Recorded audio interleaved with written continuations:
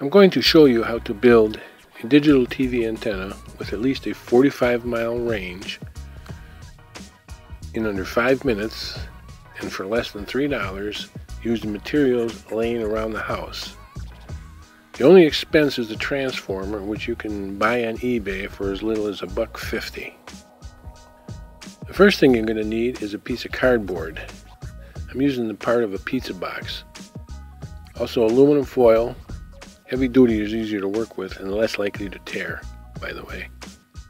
A glue stick. Elmer's glue is okay, but it's messier.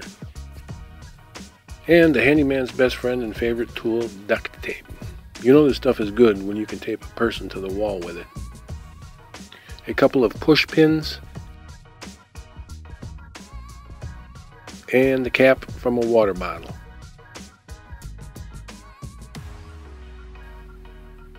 Finally, the transformer to connect the coax cable from the TV to the antenna.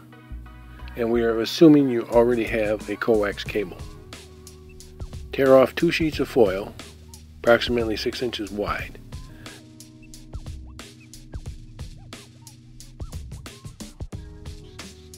Use the glue stick to apply some glue to the cardboard and lay one of the sheets on the glue. Make sure you leave a couple of inches of space between the bottom of the aluminum sheet and the bottom of the cardboard. You're going to need this room to attach the transformer later.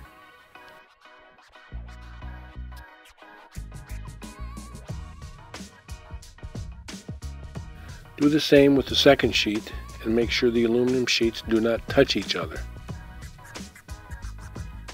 You can use liquid glue if you want, but it's messier and it takes longer to dry, whereas the glue stick works right away and is not messy.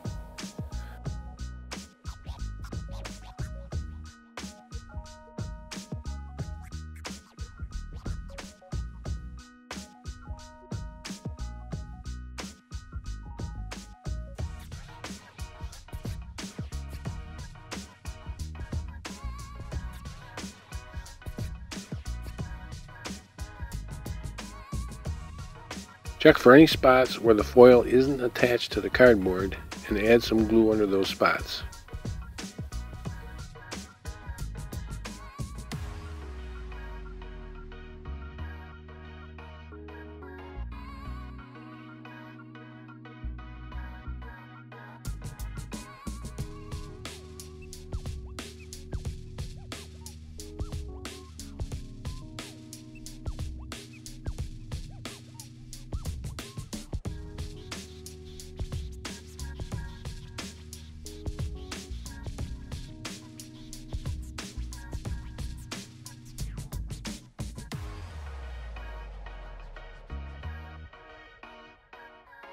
The transformer has 2 wires sticking out from it. You're going to attach 1 wire to each aluminum sheet using a small piece of duct tape. Make sure the yoke of the transformer is over the cardboard.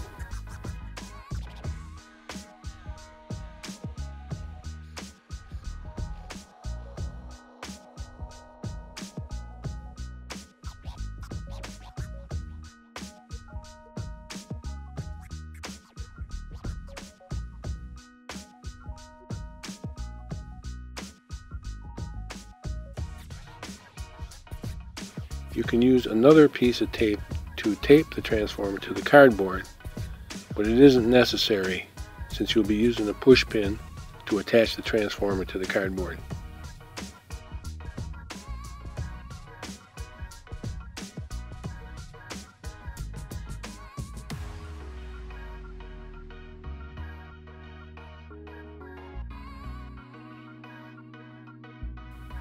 Once you have the pin attached, and it takes some effort to get it through the yoke, turn the antenna over and push the bottle cap onto the pin.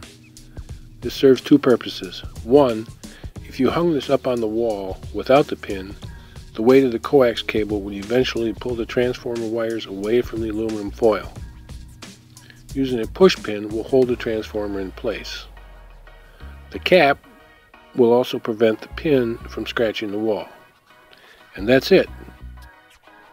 Now you are ready to hang it on the wall, attach it to your TV using the coax cable, and programming your channels. While this isn't the prettiest antenna you'll ever see, it does work. All you have to do is put it on the wall behind your TV. No one will see it.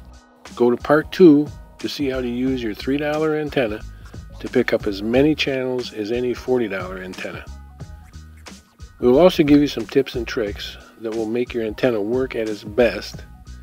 And we'll also tell you how some antenna makers and installers lie to you to get you to spend more money on stuff you don't need because they make it sound like you need it.